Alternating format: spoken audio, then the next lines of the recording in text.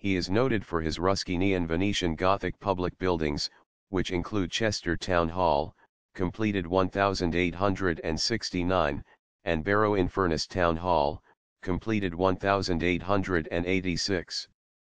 In 1846 Lynn was articled to Sir Charles Lanyon in Belfast. Under Lanyon he prepared the drawings for the original building housing Queen's College, Belfast.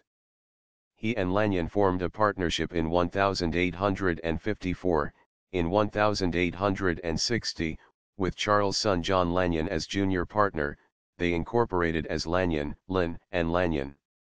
For their first joint projects, 1855, Lynn and the elder Lanyon produced bank buildings at Newtown Ards, County Down, and at Dungannon, County Tyrone, which are two of the earliest Irish examples of the Venetian Gothic style that was being championed by John Ruskin.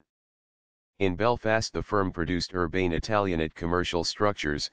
In Dublin, the Church of St. Andrew, 1860, and the Unitarian Church, St. Stephen's Green was justly described as the best example extant of a modern Gothic church on a narrow street frontage, the treatment being quite original and altogether admirable.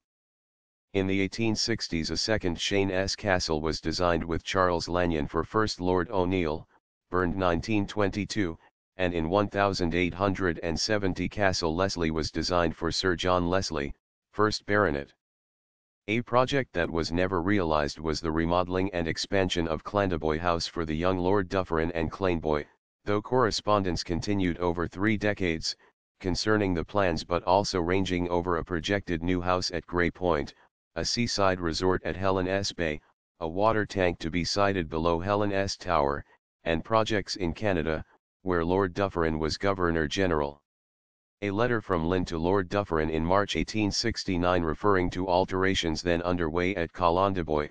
Some interior alterations of the time were designed by Lynn, perhaps in the dining room, drawing room, library and gallery.